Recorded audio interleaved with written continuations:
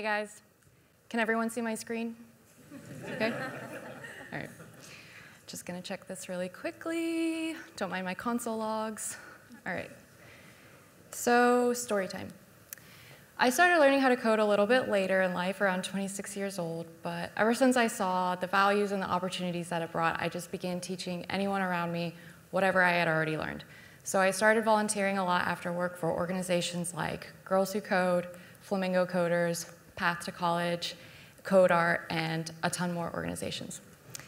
The thing is that I love to give back to my community in South Florida, and I want to do whatever I can to ensure that our upcoming generations have the opportunities to grow meaningful careers in our region so they don't feel like they have to leave their support systems or the homes that they love in order to find success in life, which is something that we see quite a bit in our region, and a lot of great people are working on this problem, but truthfully speaking, we are still growing and there's a lot of work to be done.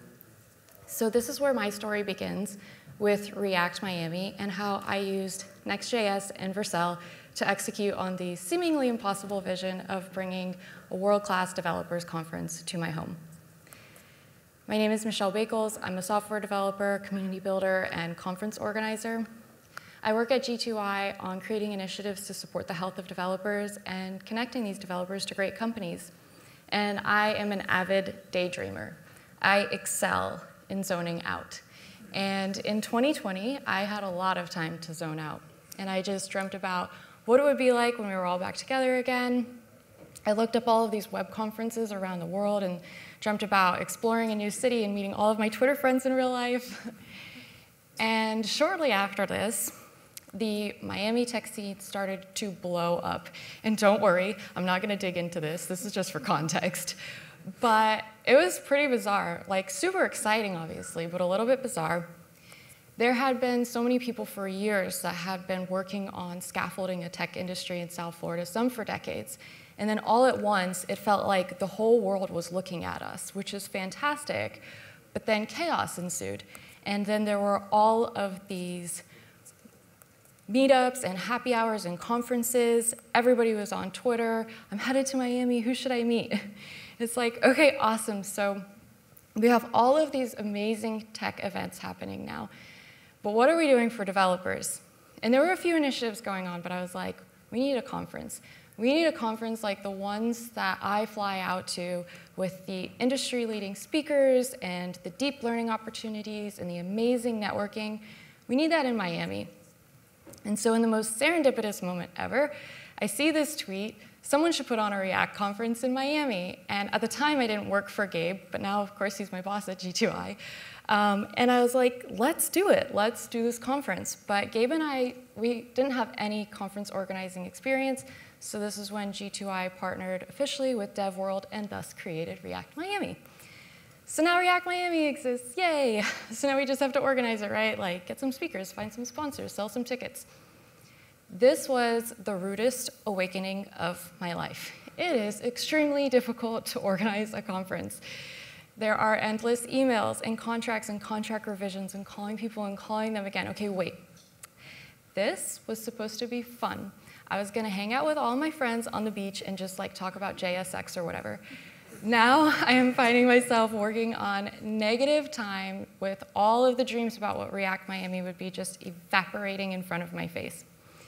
When you're organizing a conference, you never know how long each contract or agreement or conversation is going to take to finalize, and these are the most important things you have to focus on. So whenever you're not working on these things, you need to be making the best possible decisions with your given time anywhere you can be, so that if a potential sponsor reaches out or the venue has to go back on something, if anything comes up immediately that you have to address, you don't want to be like, can we talk about this later? I've had this CORS error for like 2 hours. Sorry, guys. So this is why we unquestionably chose to build our site for React Miami with Next.js and Vercel, and it has been quite the journey organizing this conference. So let's start with year one. Year one is the hardest year to organize a conference because you have to sell tickets and get sponsorships without any precedence for your event. There are no tweets, testimonials, or videos online. And so the only thing anybody knows about your conference is whatever is on your website. So we needed to create a website. And this is when I realized I had never created a marketing website before. Okay, so next thing is that I wanted us to actually build our website. We were so early in our planning for React Miami that we had no idea what this was going to look like when it came to fruition. So I wanted us to build our site so that if we needed to pivot or change our implementation details, we weren't locked down in any way. And we also needed to utilize a CMS so that we could store our conference information, and so that my co-organizer, Yost, he could go in and make edits to the site as well. And so again, this is another new thing. Hadn't ever used a CMS before, so lots of new things. But thankfully, I didn't have to start from scratch because there is an entire suite of free Next.js templates online for you to be able to use. So I found this one for the Virtual Event Starter Kit. When you use this kit, you get a whole application built out for you with about a dozen routes set up for events, fully responsive page layouts, type safety from front to back, a project set up in a CMS, that's fully templated as well, automatic builds and deployments set up in Vercel, and environment variables created and configured between all of these things. So if I were to do this on my own, it would probably have taken me a couple of weeks, especially given all the other obligations that I had, but in reality, this was maybe 2 minutes of work with a few mouse clicks. And this is exactly the kind of time-saving decisions we had to be making wherever we could. So this gave us a great head start with a lot of well-written code and established application patterns that we could just continue following all the way up to conference day. So then conference day arrives, and we sold out, which was wild, totally unexpected. But there were still a lot of challenges. And one of the biggest challenges is that I did a terrible job preparing volunteers and delegating work. So I created this situation for myself in which I'm pulled in 1,000 different directions, and there were some last-minute items that I didn't get to. And one of those things was to build a page on our website for the after party, where people would RSVP, we send the head count to the venue. And this was a need to have because the production team already made all of the slides with this URL and sent it to the AV team. And so in the midst of everything, I'm like, how am I going to build this page right now?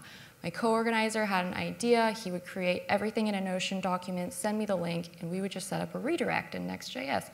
Genius.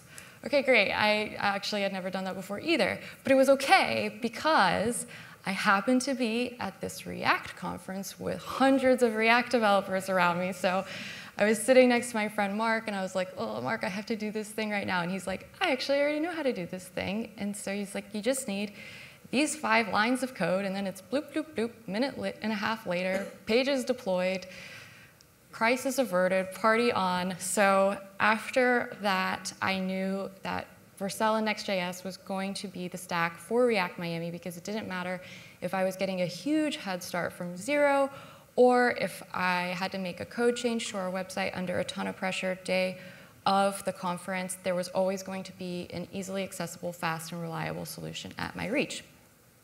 So year 2. Year 2, I worked off a refactored version of the virtual event template that I made for in-person events and continued my deployments on Vercel, of course. But there were some things that were announced between these years that I was all over. So first, you may think that this is a picture of Jared Leto at a Gucci show. This is actually a picture of me at Next.js Conf last year, seeing OG images being announced and then immediately using them for React Miami. This was amazing for our site because our site links could be shared anywhere, and they would be fully customized and branded based on the route. So this is an example of our speaker cards from last year. We were able to put in this beautiful floral Miami design with the speaker information, what they do, our conference information. And without this, we would create these like Twitter or LinkedIn posts that would combine like text and link and image all together. But that messaging would only ever exist all together in that post. With OG images and being able to use this for React Miami, we could just share links, or other people could share links, and that messaging would still all be together with really impactful and customized information. So another thing was analytics was massive for React Miami. This is another announcement from last year. Vercel acquires Split B. That was a good business decision. Thank you so much for that. Let me go back to when I said I didn't have any time to do anything. Analytics was something that didn't get shipped in year 1 for React Miami, and that's so bad.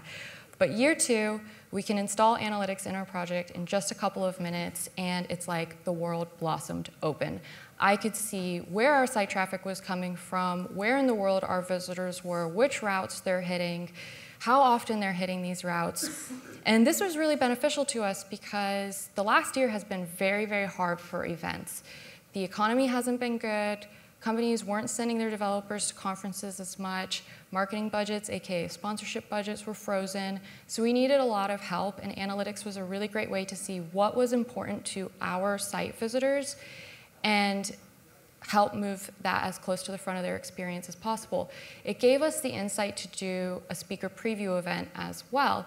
So we were originally going to announce our entire speaker lineup in January. Once we saw how many people were coming to our site and going directly to the speaker page first, we decided to put a preview together in November, and that's actually the moment that our ticket sales kicked off for the rest of the time leading up to the conference. So that is just something that was really, really huge for us that we wouldn't have gotten without this kind of insight from analytics. So now conference day arrives, and we have another mini crisis again.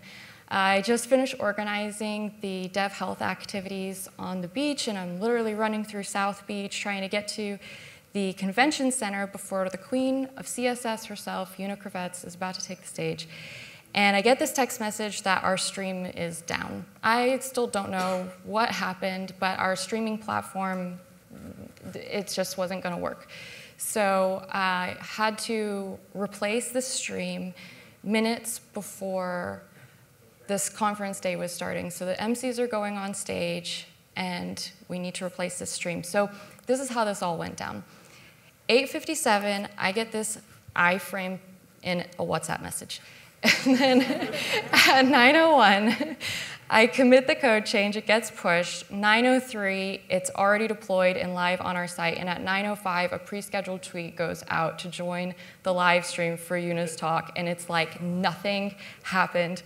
No one suspected a thing, unless you happened to be in the room with me when I was making this code change and you for sure knew something was wrong. But aside from those people, it was seamless. So we had another really great year, and really happy with how it ended up in the end. After the conference, I wanted to fork this other Next.js template for the image gallery starter kit. And this is just a beautiful gallery that I thought would be great to showcase our images from our photographer, Daniel Schutzsmith. And so I start working on this gallery, and a week later, Vercel is like, we do databases and blobs now. And I was like, what? Sick. Okay, so what if this gallery was like full stack Vercel? Like, what does that even mean? So this was the stack. I used Vercel blob to store the images, then I took those blob URLs, stored them in Vercel Postgres with additional image information like alt text, a few other things. The whole gallery is built with Next.js, and it's deployed on Vercel, of course. So really straightforward. You grab the data from the database, populate the image gallery, it's deployed on Vercel, et voila. That's how web applications work, and it worked like a charm. So another Next.js template win. Year 3, our site for year 3 was just deployed earlier this month, and I decided to start it from scratch. There were a lot of new things that changed between year 1 and 2 that I wanted to take advantage of. And the first one was custom events from Vercel Analytics. So custom events allow you to set up tracking throughout your site to see exactly what's being clicked on, and this can be set up with just a few keystrokes. So I set this up on every link and button in our entire website, and I can see how often these things are being clicked, what areas of our site are getting the most traction, and just drill down a little bit deeper into understanding how people are using our site. So going back to the speaker page example, it's not entirely clear how people are getting to this route, right? Are they going through the navigation bar? Are they coming from a Twitter post? Between custom events and analytics, I can be able to parse that information a little bit clearly, and again, just understand deeper how people are engaging with our information in our site. I also used App Router this year. So I personally prefer this directory layout because I like the co-location of functionality and resources to a route folder. You can also have things pulled out like into a components folder wherever necessary. Overall, everything just feels a little bit less React-y and less Next.js-y, which isn't a knock on either, obviously. But you just see a lot less things, because everything's server-side rendered, you just see a lot less things like use effect hooks and get stat props. And with dynamic routes, you have flexibility as well. So you can generate dynamic routes on demand by default, or you can generate several dynamic routes all together at build time with generate static params. OG images also got an upgrade. So there is a route handler now with the file convention Open Graph Image, where you can store the code for your OG images right into the route of the route that it belongs to, basically the page that it belongs to. And so again, same thing. These are generated on demand by default for dynamic routes, or you can generate several of them all together with generate image metadata at build time. I also got to use AI quite a bit for the site this year. So number one, V0 from Vercel. This is an AI-powered UI generator. So you kind of describe what you want to build on a website in a prompt box, and it will generate layouts for you that you can edit, and then you can copy that code and stick it right into your application. So got to ship some of that, and then also got to use BaseHub, which is an AI-powered CMS backed by Basement. It uses the Vercel AI SDK under the hood, and this will generate your CMS templates and alt text for your images and a ton more things with AI. So very fun. These things were very beneficial to me to use, which brings me back to my intention from year one. I wanted us to actually build our website so that we could stay open to implementation ideas and integrations. 2 years ago, I would have never guessed that I would build a website with an AI-powered CMS. But by using Next.js, our projects stay open to new ideas, future innovations, and possibilities. So there was a lot covered, and truthfully, this is really only scratching the surface of what we use from Next.js and Vercel for React Miami.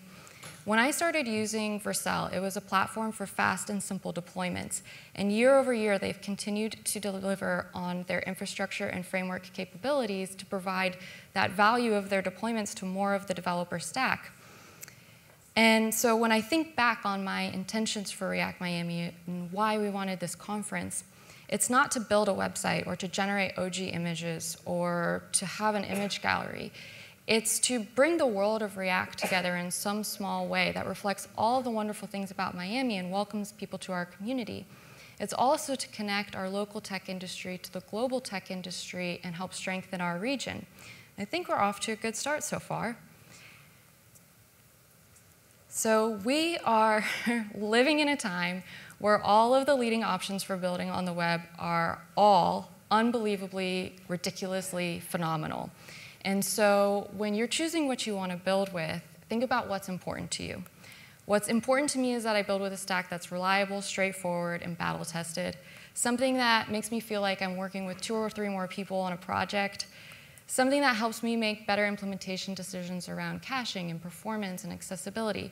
But overall, as a software developer / conference organizer, the most important thing to me is that I'm not spending too much time developing at all.